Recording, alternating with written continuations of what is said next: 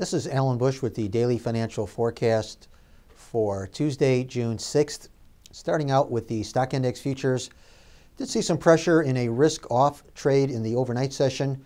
However, futures coming back now to just being mixed.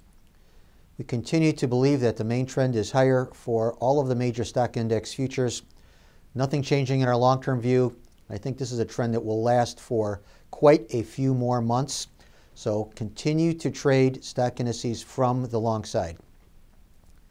Moving over to the currencies, oddly enough, the dollar index under some pressure, while other flight to quality vehicles such as treasuries and gold are trading higher.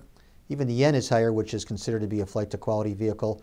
So something really not quite there in the dollar index. And I think what it really is interest rate differential expectations, as they have over the last several months, are turning more and more against the US dollar. So we would expect the greenback to continue to underperform and trade lower, while the euro currency is likely to continue to advance.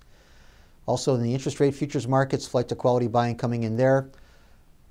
As long as this is a very important influence, I think I'd stand aside in the treasuries. Ultimately, I think we'll move lower again. But our favorite long is the gold market, and it has been for quite some time.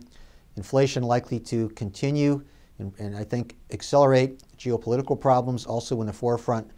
Also, we are on the verge of breaking out above the 1,300 level in the August gold contract. So nothing changing in our view there. Continue to trade gold from the long side.